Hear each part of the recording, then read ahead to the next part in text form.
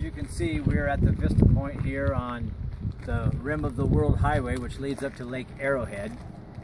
It's a couple days away from heading down to the racetrack with Auto Club Speedway, but enjoying our downtime a little bit. We haven't had much of that here lately, and that's a tribute to some folks here in Crestline that have given us some opportunities to stay with them, Rockstar Rentals and then Sleepy Hollow Resorts.